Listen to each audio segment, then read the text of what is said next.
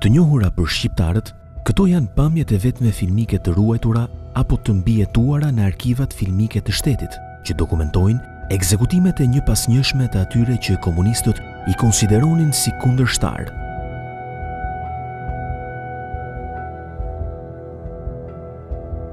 Por edhe pse pamjet janë transmetuar shpesh, pakush e di se këto vrasje të dhunshme kanë lidhje me dështimin e aksionit të parë masiv të komunistëve pas marrjes së pushtetit, që tentoi tharjen e kënetës së Maliqit. Pakënaqësia e dështimit duhet këtë qenë stërmadhe. Në fund të dhjetorit të vitit 1946, të akuzuar si sabotator, drejtuesit e punimeve u arrestuan, u gjykuan dhe më pas u vranë përpara kamerave.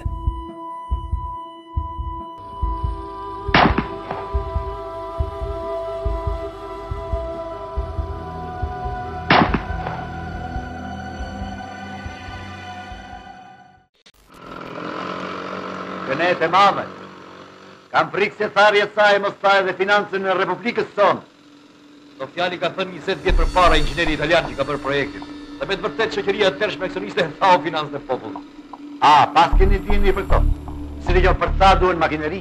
Rreth 2 dekada më pas, në vitin 1965, sikur të donin të justifikonin në popull që të gjitha veprimet e tyre, komunistët mundsuan edhe realizimin e një filmi artistik, bazuar në romanin Këneta të Fatos Arapit dhe të luajtur nga aktorët e talentuar Pi Romani, Sander Prosi dhe Margarita Xhepa.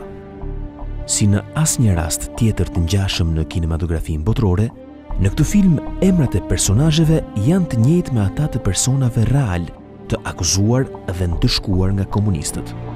Se mos do banoni të rjetën, vjesh të të largoj. Vasili, ish këtu? Ta shti sa domë. Po ju kush jeni, lutem? Por si është e vërteta e këtij procesi që preu kokat e disa prej inxhinierëve dhe teknikëve shqiptar më të mirë të kohës? A ishin të sakta akuzat e paraqitura në gjykat, apo gjithçka ishte një proces i montuar, i ngjashëm me ata që prej dekadash ishin bërë të modës në Bashkimin Komunist Sovjetik të Josif Stalinit?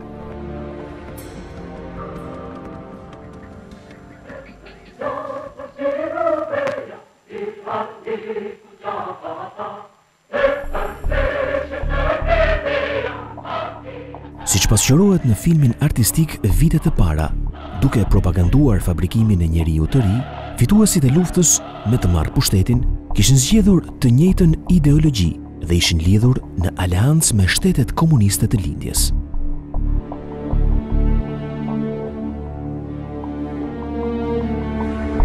Të molepsur nga tendenca e kohës dhe të asistuar nga të dërguarit e komunistit Jugoslav Josip Tito, si dhe ati sovjetik Josif Stalin, fituesit e pushtetit, komunist ose jo, me këtë vendim njëkohësisht u kishin kthyer krahët aleatëve më të rëndësishëm të luftës, amerikanëve dhe britanikëve, të cilët i kishin ndihmuar jo vetëm me armë dhe logjistik, por edhe asistuar me forca ajrore gjatë luftimeve në terren.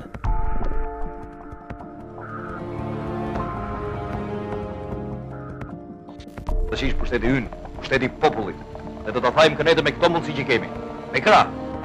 Punimet për tharjen e Kënetës së Maliqit nisën javën e parë të muajit maj të vitit 1946, ndërsa përfundimi, pra tharja e saj, ishte parashikuar të realizohej në kohë rekord, 5 muaj më pas, në nëntor.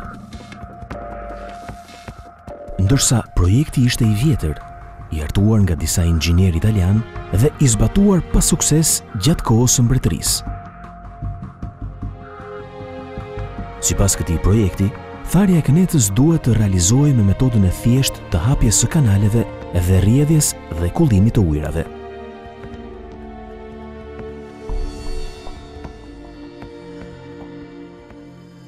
Ndryshe nga tentativa e kohës së zogut, duke e marrë më me seriozitet, komunistët mobilizuan fuqi të shumta punëtorësh me pagesë, por edhe vullnetar dhe të burgosur politik dhe ordiner, dhe në vazhdim përdorën edhe disa ekskavatorë të sjellë nga Jugoslavia, si dhe lëndë plasëse.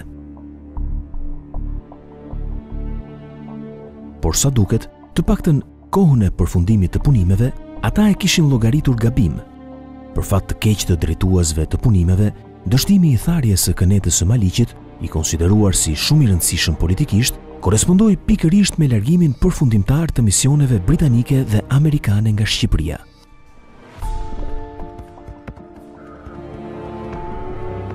Misionet e mbërritura menjëherë pas përfundimit të luftës kishin pasur për qëllim sheshimin e pengesave, saktësisht vendosjen në brazd të shtetit të vogël ballkanik, me qëllimin final lidhjen e marrëdhënieve diplomatike.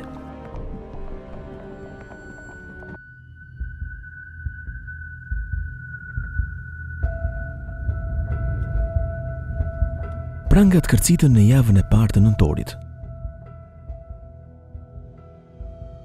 Sipas një proces verbali të prokurorisë që mban datën 8 nëntor 1946, të pandehurit ishin 10.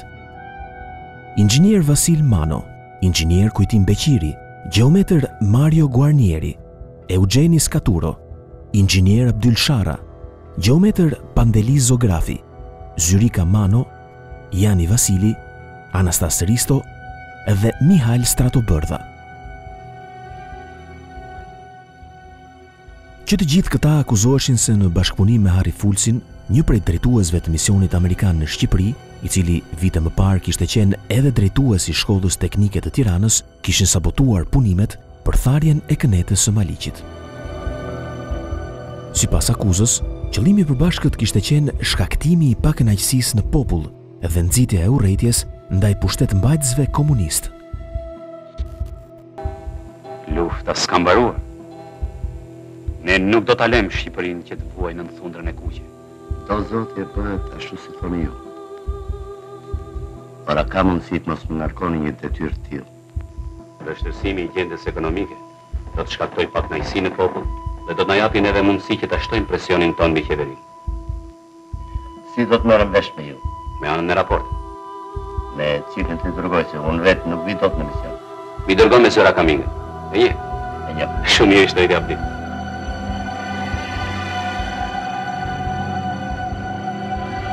Sekuencat e filmit artistik Vitet e para janë bazuar në pretencën e prokurorit famkeq Nevzat Haznedari dhe çuditërisht mbështeten edhe pothuaj nga të gjitha dëshmitë e të pandehurve, të cilët, të paktën në dosjen gjyqësore, kanë firmosur fakte që provojnë implikimin në konspiracion me qëllim sabotimin e punimeve për tharjen e kenetes.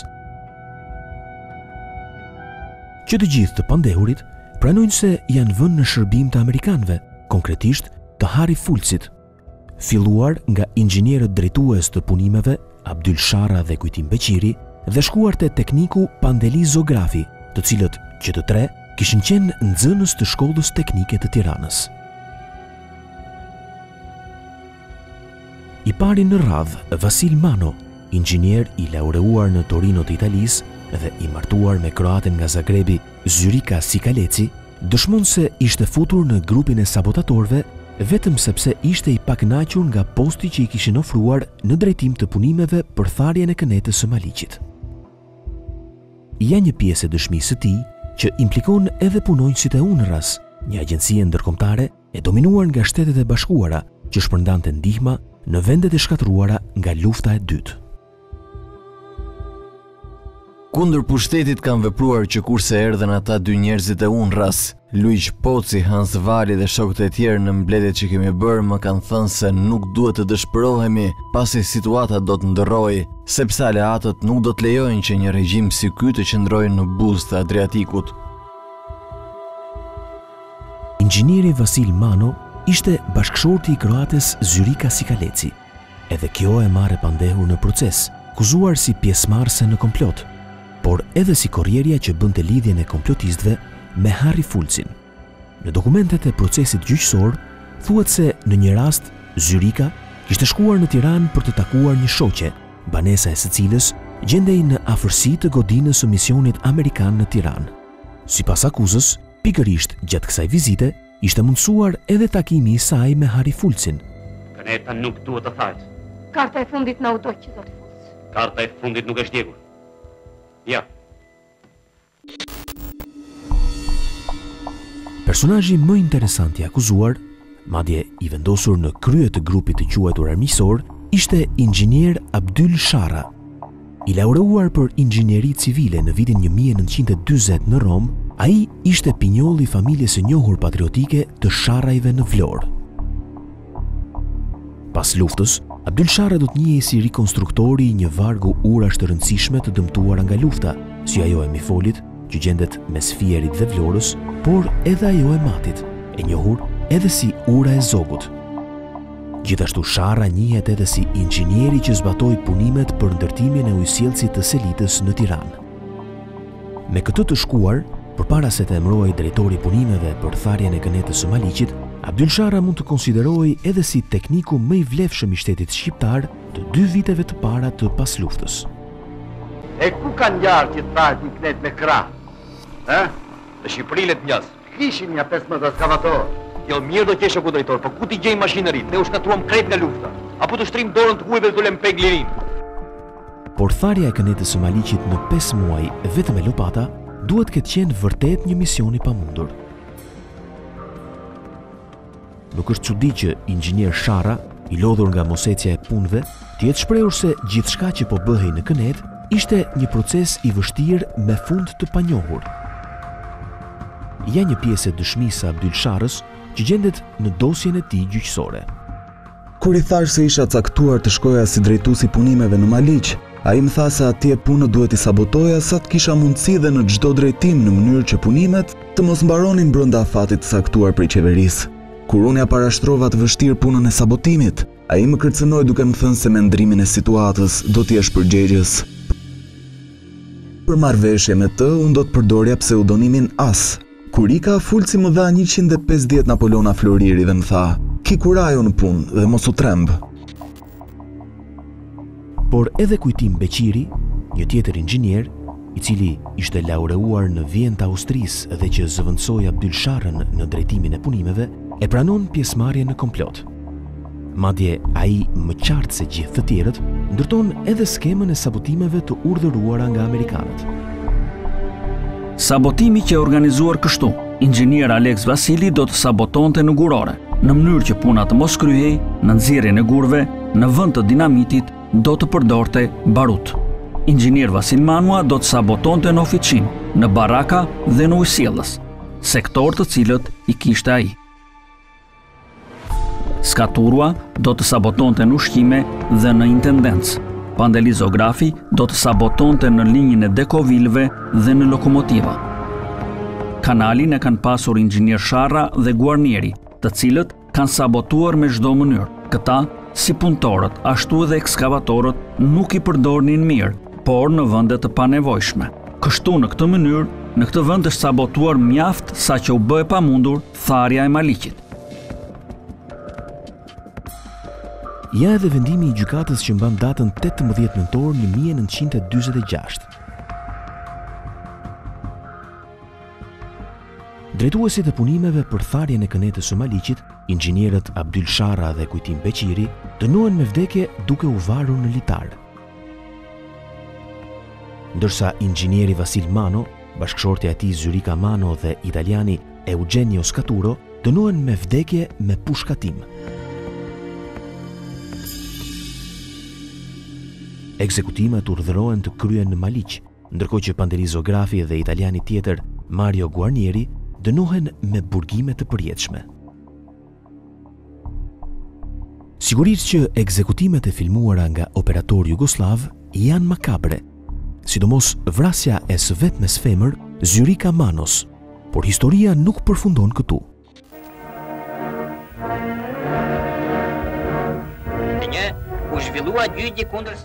Edhe pse ngjarjet ndodhin vetëm një herë, të paktën në shtete me diktatura të konsoliduara dhe jetëgjata, dokumentimi i tyre historik është një ndërmarrje e vështirë për të orientuar te e vërteta.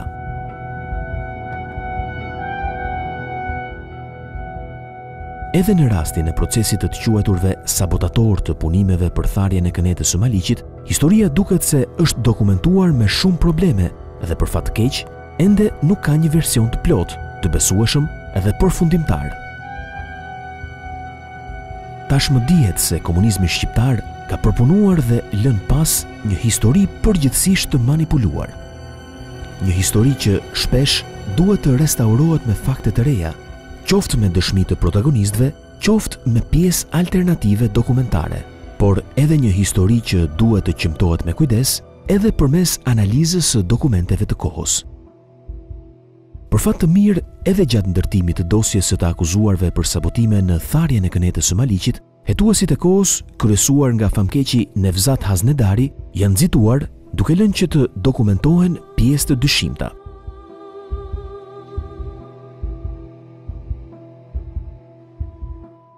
Kështu, në pohimet e saj, ka një moment që Zyrika Mano e prish linjën e dëshmive që plotësonin njëra tjetrën dhe konfrontohet me të pandehurit e tjerë. Ajo nuk pranon të ketë marrë të holla nga Harri Fulci dhe t'ja ketë dhënë drejtuesit të punimeve, inxhinier Kujtim Beqirit. Në këtë dëshmi ajo mbështetet nga bashkëshorti Vasil Mano, si dhe nga një prej italianëve. Por shumë interesante në këtë proces është dëshmia e italianit Mario Guarnieri. Përkundër thënieve të gjithë të tjerëve, ai mohon të ketë pasur dieni për sabotime, madje thotë se nuk ka marrë pjesë në asnjë mbledhje apo marrëveshje konspirative me qëllim sabotimin e punimeve. Mua mu caktuan nga inxhinier Manua ekskavatorët, vendosja e piketave dhe shpërblimi i punës. Neglizhencat që bëheshin nuk i kam konsideruar sabotime, pasi nuk dija se bëheshin sabotime dhe nuk më ka folur njeri. Punët që bëheshin pa kriter i konsideroja neglizhenca, si për shembull përdorimi i ekskavatorëve dhe keqcaktimi i punës. Në fund të kësaj dëshmie, prokurori Nevzat Haznedari ka kërcyer duke deklaruar para gjykatës.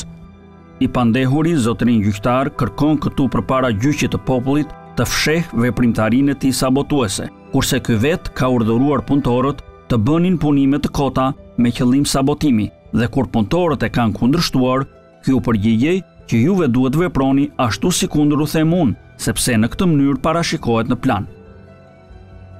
Por Mario Guarnieri, tekniku italian i punimeve për tharjen e kënetës së Maliqit, u qëndron besnik thënieve të tij deri në fjalën e fundit që i është lejuar të thotë përpara gjykatës. S'kam sabotuar kurrë, unë kam punuar gjithmonë mirë dhe sinqerisht.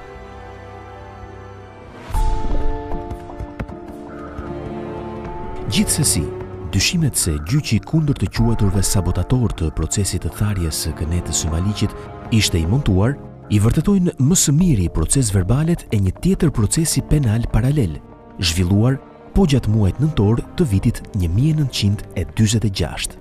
Bëhet fjalë për gjykimin dhe dënimin e një tjetër grupi drejtuesish të punimeve për tharjen e kënetës, emrat e të cilëve përmenden edhe në procesin që sapo kishte përfunduar, duke dënuar me vdekje 5 njerëz.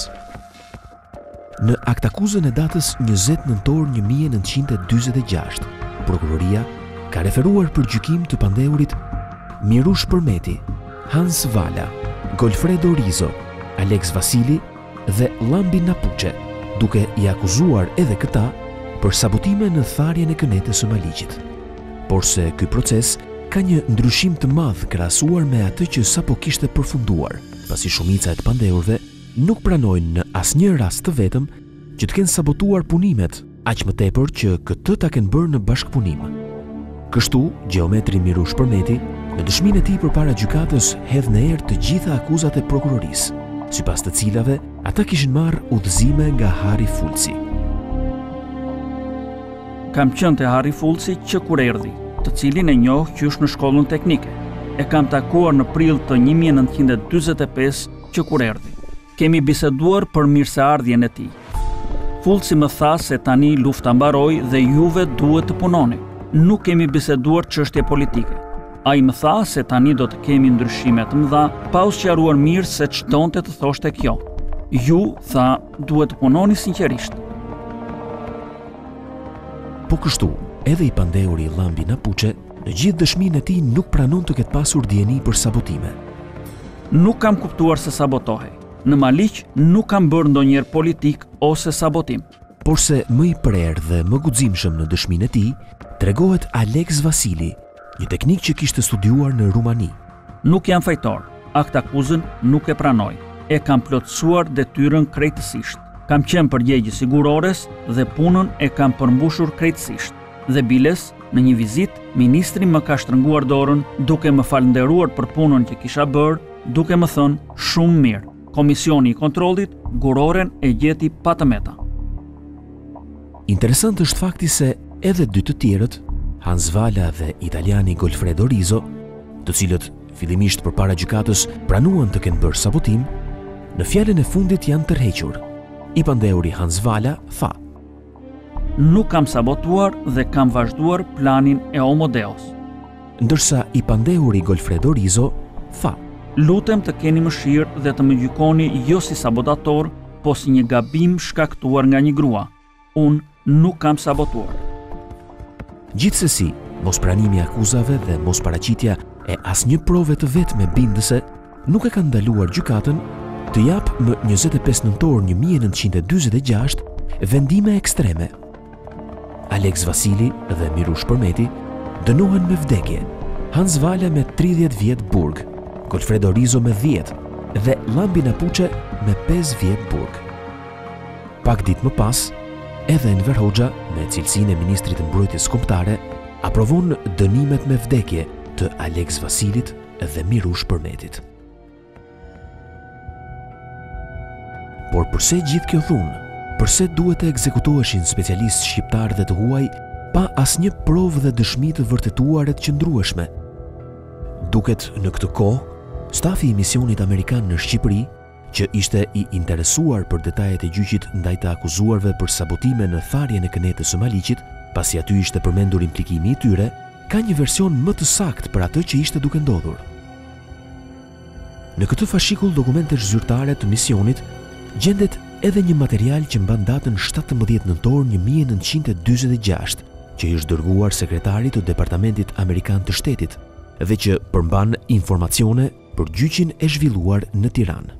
Stafi i misionit, që kishte vetëm 24 orë i larguar nga Tirana dhe i vendosur në kazertat e Italisë, informon se nisur nga eksperienca e vitit të shkuar, regjimi i Hoxhës aplikonte tortura me qëllim që të merrte dëshmi të rreme. Këto tortura ishin çarje e këmbëve dhe mbushje me krip, vendosja e korrentit elektrik në vendet e dhëmbëve të hequr ose në vrim të veshit, zhytje e gjatë në ujë deri në qafë, rrahje, vendosja e spicave në thonjë apo presion psikologjik, siç ishte bërja gati e të gjitha përgatitjeve për ekzekutim, madje duke realizuar edhe të shtëna boshe me armë. Stafi i misionit kishte vënë re se inxhinier Abdyl Sharra në gjyq ishte shfaqur shumë i dobësuar për shkak të torturave, ndërsa inxhinier Kujtim Beqiri, përkundër çfarë shkruante shtypi i kohës apo akt akuza, kishte mohuar publikisht se kishte marrë florin nga Harry Fulci, edhe kjo ishte dëgjuar jo vetëm nga të pranishmit në sallë, por edhe nga populli që ndiqte gjyqin jashtë përmes altoparlantëve. Në përfundim të informacionit, stafi i misionit amerikan konkludon se gjyqi ishte manipuluar për 4 arsye të ndryshme. E para, me qëllim për të diskredituar rolin e amerikanëve dhe britanikëve në UNRWA me akuza fantastike për lidhje me sabotimet në liçenin e Maliqit. E dyta, të justifikonin tek shqiptarët largimin e misionit amerikan. Së treti, të diskreditonin Fulcin dhe miqtë e tij të shumtë në Shqipëri, përfshirë edhe zyrtar të rangut të lartë të qeverisë shqiptare. Së katërti, të shpjegonin në thonjza dështimin e qeverisë shqiptare për të kompletuar projektin e shumë vlerësuar për drenazhimin e kënetës së Maliqit deri në datën 28 nëntor.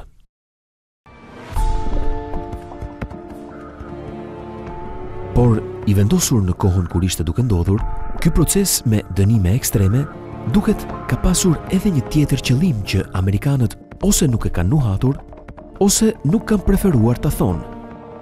Me pushkatimet e ish-nxënësve të shkollës teknike amerikane të Tiranës dhe implikimin e tentuar të zyrtarëve të misionit amerikan në sabotim, komunistët shqiptar duket i kanë dhënë edhe një sinjal besnikërie të verbër dhe të pakërkuar aleatëve të tyre të rinj jugoslav dhe sovjetik. Fabrikimin e proceseve e vërteton katërcipërisht edhe ky dokument i Byros Politike të Partisë së Punës së Shqipërisë i datës 16 nëntor 1959. Është një vendim për tharjen e plotë të kënetës së Maliqit sipas një projekti sovjetik, që urdhëron fillimin e punimeve në vitin 1960, pra rreth 15 vjet pas dështimit të tharjes, në vetëm 5 muaj dhe vetëm me lopata dhe forcën e krave. Ne dolëm fitimtar, se në dha krah partia jonë e dashur, Partia Komuniste!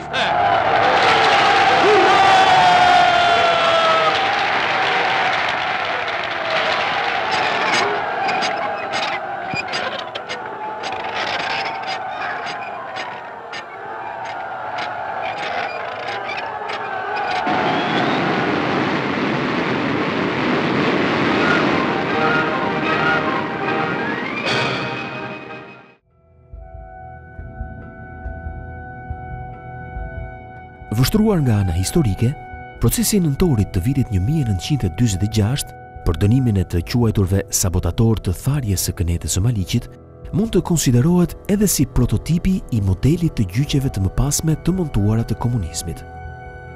Për herë të parë në këtë proces, ata që u thyen nga torturat dhe pranuan të bashkëpunonin me prokurorin, u inkuadruan në një grup të gjykuarish, ndërsa ata që nuk u thyen në një tjetër grup. Grupi i parë ju dha me zhurmë dhe buj publikut, ndërsa grupi i dytë ju fsheh. Në fund, të gjithë u ekzekutuan dhe burgosën, pavarësisht provave, pavarësisht dëshmive, pavarësisht nëse pranuan bashkëpunimin me prokurorin apo jo. Ishte koha kur komunistët shqiptar, të zhytur në gjak, po i futeshin një rrugë pa kthim.